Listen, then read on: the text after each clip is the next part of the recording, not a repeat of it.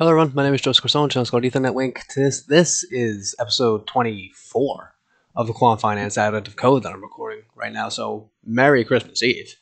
That just hit me as I was recording this, because if you guys watched the last two videos, I should look very familiar pre-recording them just so that way I can enjoy my Christmas week and not have to worry about the uploads or not have to worry about like just doing a bunch of stuff and then like, holy crap, I didn't record a video yet today. So yeah, but these last two videos, right, we had neural networks and we gradient boosted the neural network, then we had decision trees and we gradient boosted the decision tree. These last two videos are going to be about neither of those two things. They're going to be, this one I want to hammer home, like, do more with less.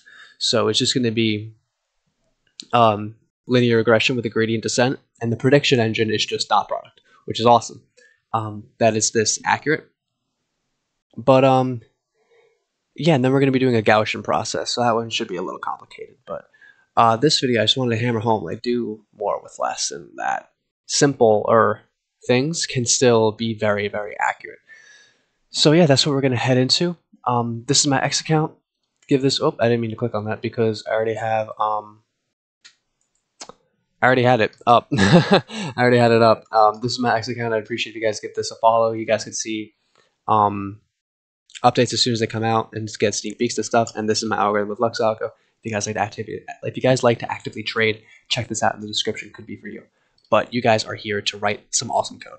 So what we're going to do is we're going to implement linear regression with gradient descent, plot predictions to results. So if you guys have followed along, this is our cache, and this is our get stock data. We're going to go over create sequences, and this is all that we need to implement linear regression with gradient descent. And so for our main, we're going to go through this, so that way if you guys if this is your first video, you'll see what we're doing with the cache. You'll see how we're getting our data, and then we're going to go through and actually get our predictions. So yeah, our cache is kind of like if we were to implement this in a web app that like should never turn off. Then if we make a connection to get something heavy, store it in the cache in memory, so that way when the next person wants it, we don't have to make that API connection again. So same concept. Start and end date, we're just doing this on queues, getting our stock data from this. It'll check, this is also asynchronous, but it'll check, what the hell am I trying to say? It'll do it in the fastest way it can before it makes an API connection, because that would be the slowest. And so yeah, that's how we get our stock data, which is a dictionary. So for every ticker and data frame in our stock data, we could then do some stuff. So copy our data frame so Panda stays happy, get our log returns, drop the NA, get a NumPy array of our log returns, sequence our data. By sequence it, I just mean split it up into an X and a Y. That's all this is doing. Give our data sequence length, and then just split it all up pretty much, just based on the list comprehension. List comprehension in Python. Amazing. I don't think I would use this language if it wasn't for list comprehension. Packages. That's it. That's it. Because even this crap, right here, get stock data. Get stock data returns a coroutine. Python can be hyper-threaded. Python can be multi-threaded. But I just learned about this. It's called a GIL, a global index locker. I think global interpreter locker. I'm not sure what it is. But it makes it so that bytecode can only be executed on one thread at a time, I believe. I believe I'm explaining that right. So even though we have these coroutines, everything still pretty much ends up getting executed synchronously, like one after another, which is weird. Just use Go, dude. But I understand why you wouldn't use Go when you could do this at the top of your Python files. Regardless, just wanted to throw that in there in case you guys didn't know that, and in case I explained that wrong, because that's totally a possibility. If I explain that wrong and you know how to actually say what I just tried to say with coroutines, drop that in the comments, please. Regardless, though, we're splitting up all of our data into trading and testing data. Make sure it's all the right shape. Scale it just so that way it looks a little bit prettier. And then, yeah, get our linear regression model, fit it, and predict with it. So let's go through and look at this now, because this is the bulk of the video pretty much. We're going to have a learning rate. We set it to default to be 0.01, have our epochs, how many times are we going to train it. And so then we have our weights and our biases. So to fit it, we're going to get our samples and features. So that's our X shape.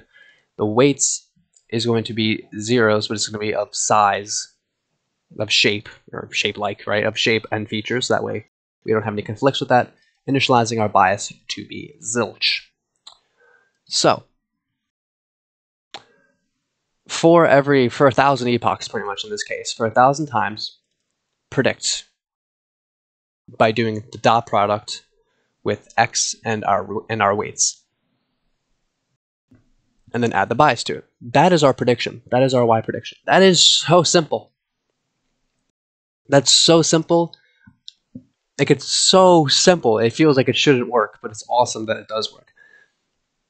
Just dot product with X and our weights, add our bias. That's our predicted value.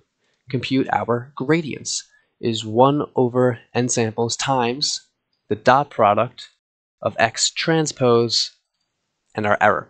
This is our error right here. Y predicted minus Y is our error. Dot product that with our X transposed.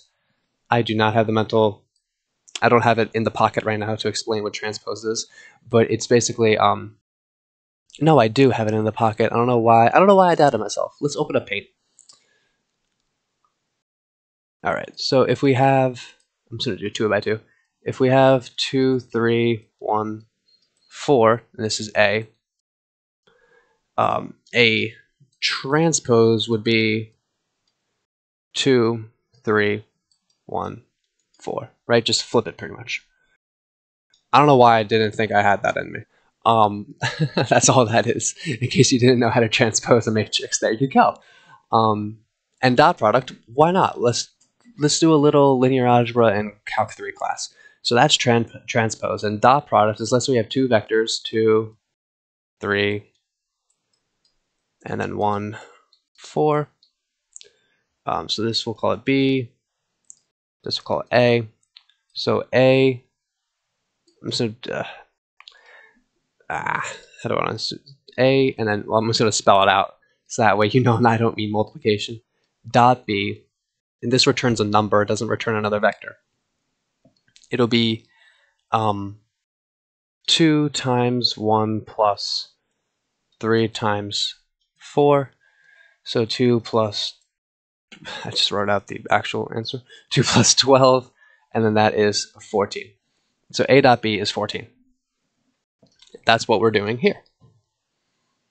And then computing the gradients, so whatever number we get from dotting our transposed matrix to our error, multiply that by 1 over samples, and that's our gradient. So dW is that, and then dB is 1 over our samples times the sum of the Y predicted minus Y. Because remember, all these things are lists, pretty much. It's all data, it's not just single values. So then we're going to update our weights and biases from that. This is actual multiplication. So weights, because remember, we want to minimize loss, so that's why we're subtracting.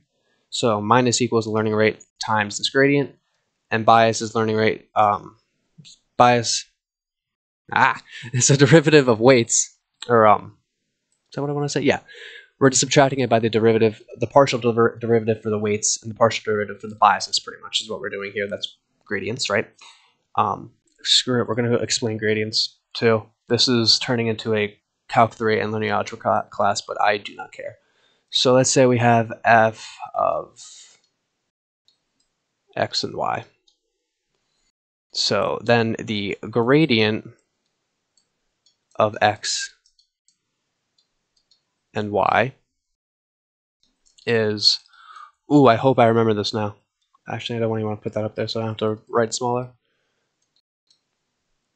Is, yeah, I remember it. Is, I'm just going to write it down here now, so that way, if you're seeing this for the first time, your eyes don't play tricks on you. It'll be partial x, partial f, partial y, partial f. Oh, that's a crappy f. Partial f. Weird thing from this series, I got good at writing in Paint with just a mouse like that. So, what does that actually mean in practice? Because just like that, let's say you don't know what a partial derivative is at all. So let's say our f of x, y is a function. So I'm going to say f of, let me make it real simple, just 2x minus 4y. Very, very simple. So now, like, don't get tripped up just because there's two variables in there. It's okay. So remember, it's partial x, the partial derivative in respect to x. So we're only going to take the derivative of the x variables. So this is just 2. And so then the next part is the partial derivative of just the y variable. So this is just negative 4. Oh wait, I don't need that y. Just negative 4. That's all gradients are. That's all gradients are. And this represents direction, pretty much.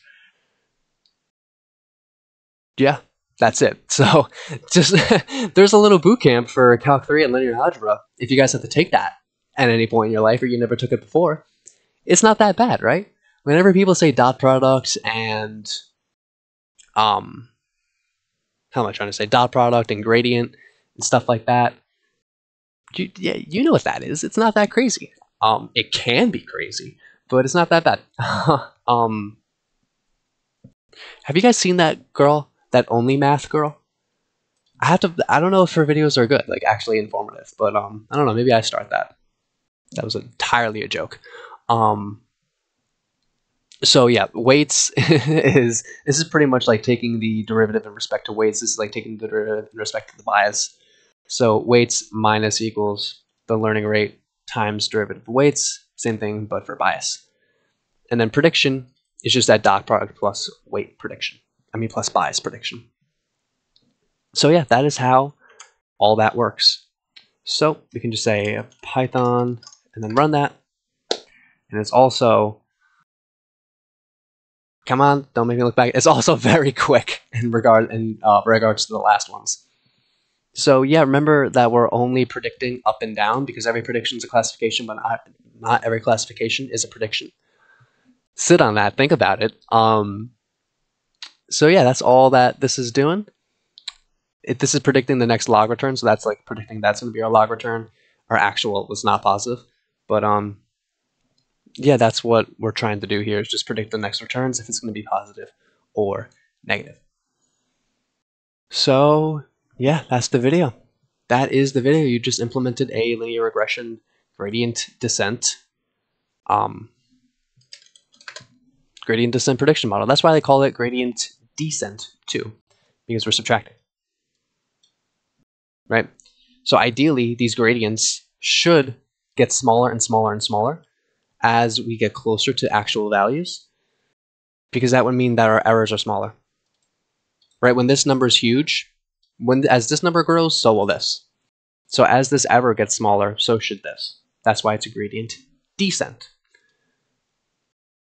Yeah, hope that you guys enjoyed this video. Hope that you guys learned some damn linear algebra, some damn Calc 3. I'm so happy I'm done with Calc 3. I'm so happy. I had to do differential equations next semester, though.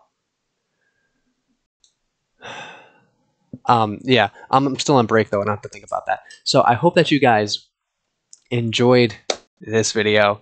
This was a fun one for me to make. It's Christmas Eve when you guys are watching this. So I hope that you guys have a good Christmas Eve. Hope that you guys spend it in a way that makes you happy. I hope that